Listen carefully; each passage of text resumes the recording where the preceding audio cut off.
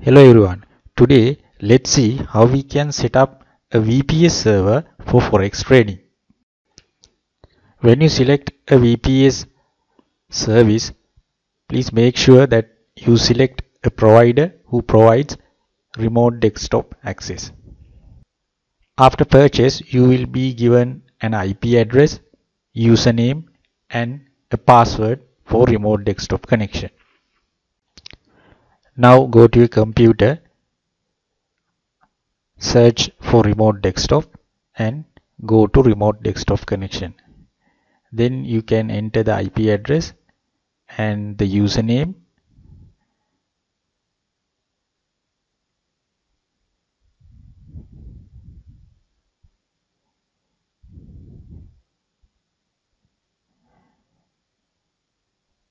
and then it will ask for the password.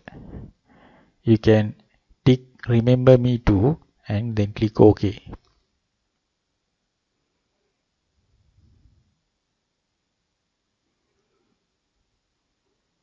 It might take a while depending on your internet connection. Now you have logged onto your VPS server. It's like having another computer. You will see another desktop.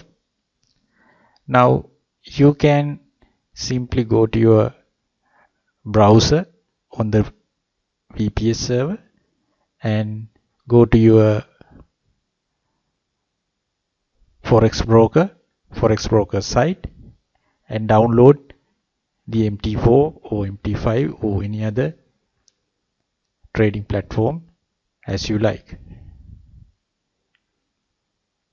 Then you can simply install the platform just like you install an application on your Windows PC, and you are doing it now. We are doing it on the VPS server.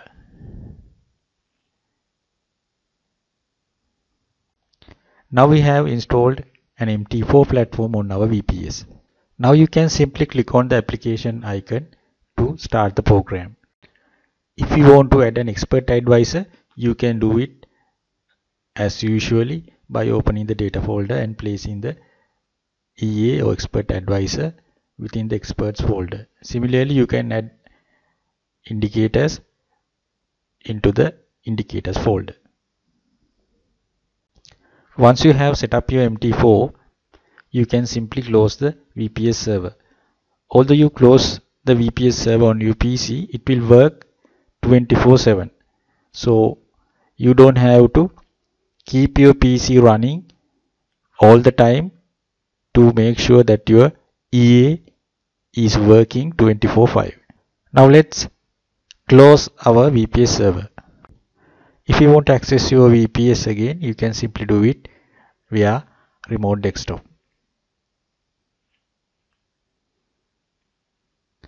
Also, you can pin it to your taskbar so that you can easily access the remote desktop connection.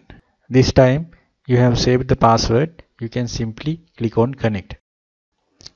There's another important thing that you have to do, that is to add your MT4 to VPS servers startup applications list, so that if your VPS server restarts without your knowledge, you will get your MT4 running again. You can simply do it by adding your MT4 icon to the startup folder. And also it is a good idea to check your VPS server from time to time to make sure that everything is fine. That's all for today, and thank you for watching. If you find this interesting, please subscribe to our channel and also check out our video description for useful links. Thank you.